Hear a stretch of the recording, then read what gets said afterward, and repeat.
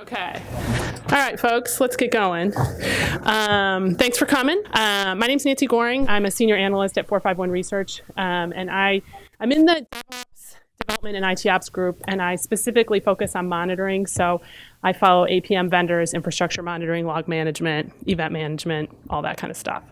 And I thought that I would just show you a little bit of research that we have about serverless and container adoption. We haven't asked much specifically about microservices, but since they're often related, I thought the container research might be interesting to you all as well. So this is actually kind of interesting. I'll tell you the truth.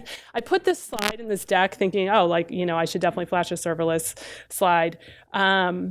But I find this somewhat unbelievable, given that serverless is so relatively new. So, you know, we asked, how would you describe your organization's use of serverless computing?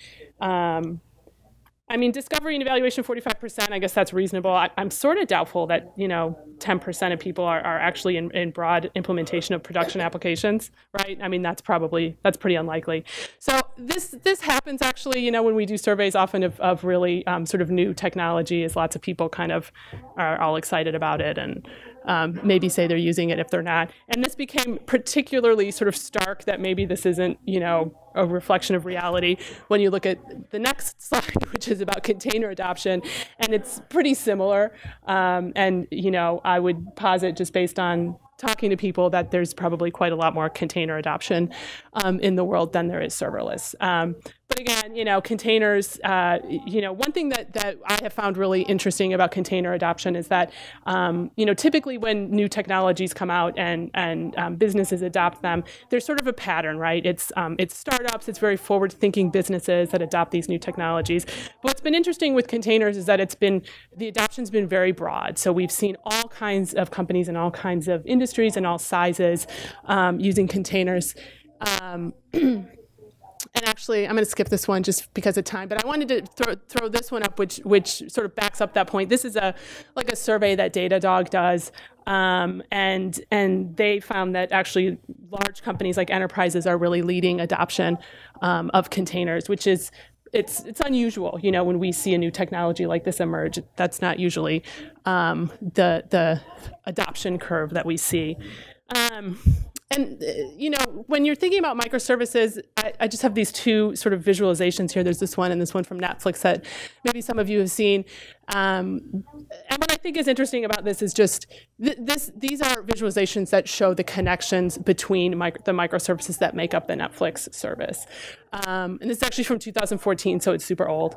But the point is just that it becomes a very complex environment because where once you had this monolithic code base, now you have a whole bunch of different services interacting. You know, my perspective is monitoring, and so, you know, that it presents a lot of new challenges when you're trying to monitor, because you're trying to understand how these different microservices are related to each other. And I was just at a conference actually a week ago, and there was an engineer from Uber on stage, and he said that Uber right now has between 2,000 and 3,000 microservices that make up the service. And what was particularly interesting is he said he wasn't being coy by giving that huge range. It was just that they don't bother keeping track. Like, there's no reason to sort of count the microservices that you have, right? I mean, you do need to understand the interaction between them, but who cares how many, you know, what sort of the sheer number is. So I just thought that was kind of interesting. And then final slide to leave you with, again, because I'm looking at sort of all of this from a monitoring lens, and a lot of these businesses use microservices. This is just sort of meant to give you an indication of the volume of data that these companies, these really large companies, are collecting to try to track what they're doing to find out what's going wrong and to quickly, you know, get to the root of problem. But basically, my point is, when you have thousands of microservices, you're actually collecting a lot more metric data to do your monitoring. And this is an indication of just how much these really big companies collect. So I don't know if the rest of the speakers are going to touch on anything like this, but this is stuff that's interesting to me, so I thought I would throw it out there.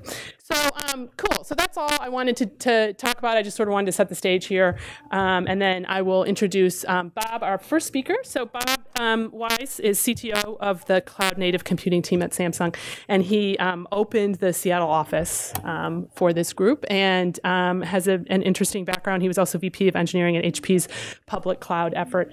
And so I will let him take it away.